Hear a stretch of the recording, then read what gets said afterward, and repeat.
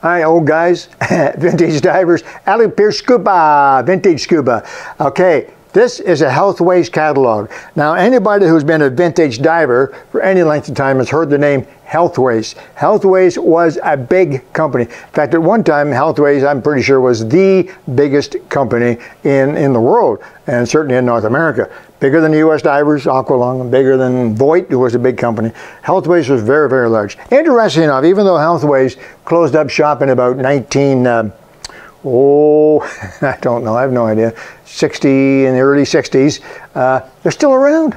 Yeah, you see, Healthways made a lot of things. They made fitness equipment, they made sports equipment, they made skis, skates, all kinds of stuff for outdoors, and scuba.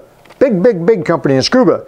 But eventually, for a variety of reasons, none of which are any problem regards to the scuba equipment. The scuba equipment was excellent, but for many reasons, they closed.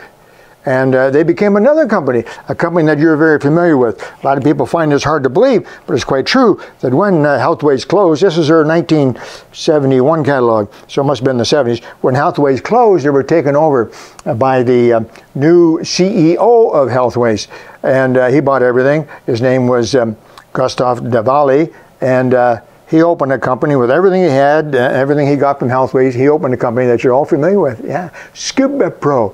You see how big Healthways was? When Healthways closed, it became Scuba Pro. Still here today. It's still a very, very large and well-respected company. And when Scuba Pro took over, they acquired all the Healthways stuff. Healthways itself was a big company. That catalog, that pretty color catalog, is from 1971. This is from 1961. Yeah, long before. 10 years in the 60s was a long time. A lot of things changed in 10 years. So here's their catalog, a whole bunch of masks and snorkels and fins, and eventually you get to there's the duck feed, Kevin, we were talking about earlier. Eventually you get to their regulator, and they have a lot of regulators. They had a lot of regulators. They had a two-hose regulator called, are you ready for this? Scuba. And that was the name of the regulator. Oh, you want to buy a scuba regulator? Yeah, Healthways had one. And it was a two-hose. So they have here the scuba-star, very well known, very inexpensive regulator, good solid regulator, but cheap. And so a lot of rental schools used it, a lot of new divers bought one, get going. And the Scuba is a famous name, and there's their two-hose regulator called the Scuba.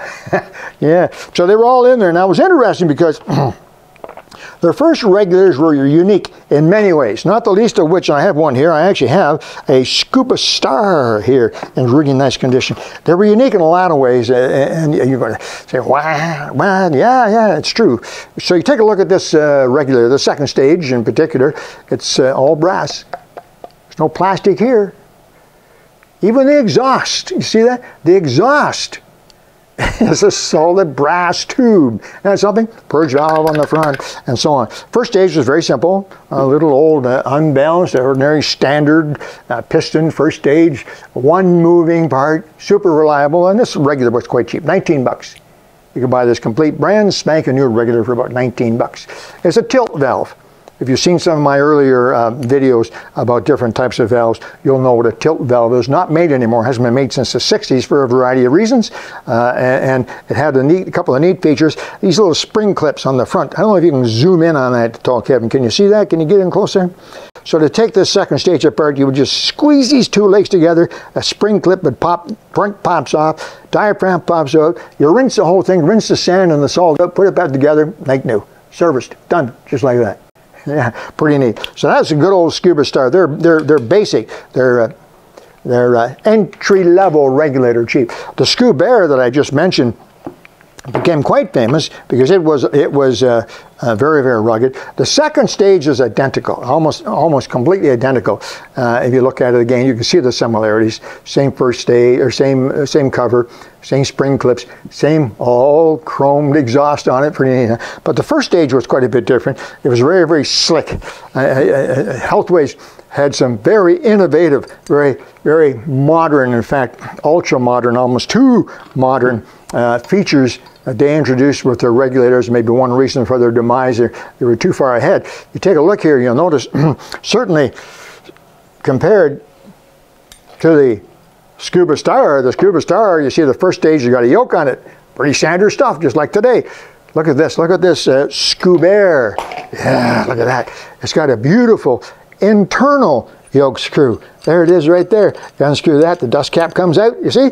And there's your yoke screw inside. Nice smooth edges out here. So when you put this onto the tank, there's nothing to catch. Yeah, Healthways was in California. And most of their customers were in California. They were kelp divers and swimming through kelp. If you've ever done that, if you haven't done it, do it. It's incredible. Swimming through kelp, it's quite easy for the kelp to catch on things on your body. So you don't need any sharp edges. Well, Healthways had this very first internal yoke screw on there. It was pretty neat. Nice, slick, very heavy chrome regulator. And then they also had some other models that were pretty exciting. They were one of the very first to come out with a regulator mounted reserve. Yeah, now you may know, in the old days before we had SPGs and so on, you may know that, all divers had a reserve. They had a reserve valve on the tank, you see? And the reserve simply meant, for you, those of you who have not seen my earlier videos, simply meant that when you ran out of air, you weren't really out of air. Because the reserve mechanism is called spring-loaded reserve, spring-loaded, it held some of the air back.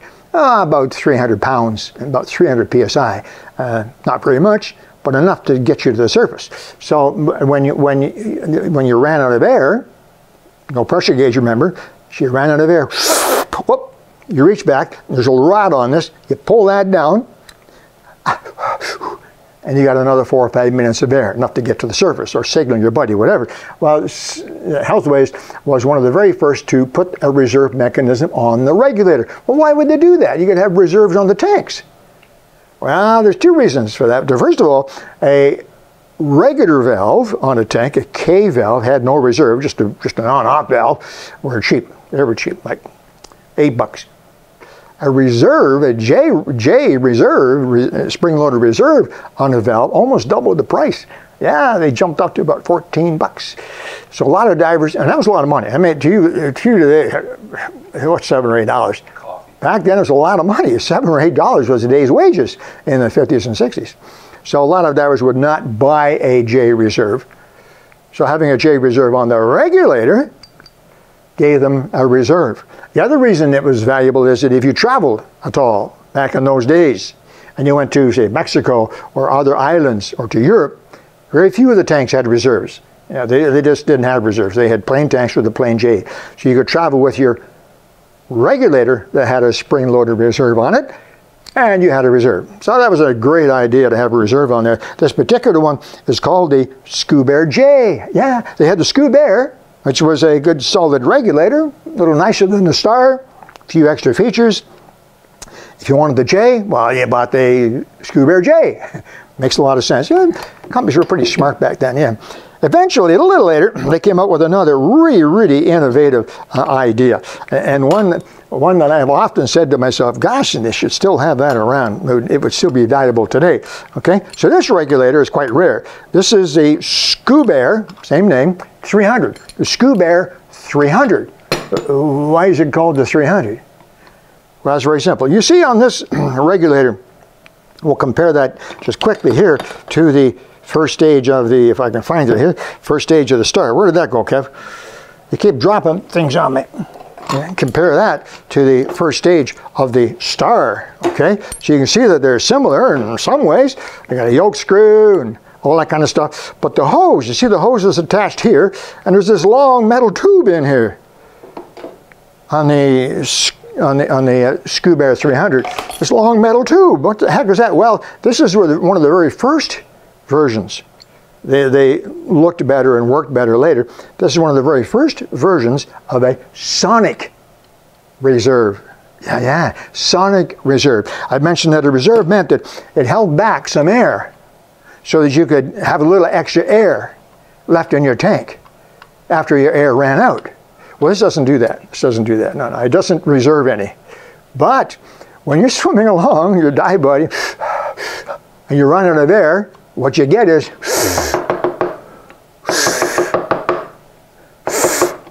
sonic. Yeah, you get a rapping sound inside of this. And of course, it's metal and it's on the tank, and that sound can be heard for 100 yards. All your buddies know you ran out of air. Oh, that Kevin, that air hog, he's out of air again. Ah, damn it, the dive's over. But it was a pretty neat idea. Yes, a mechanism that lets you know, makes a noise when you're getting low on air.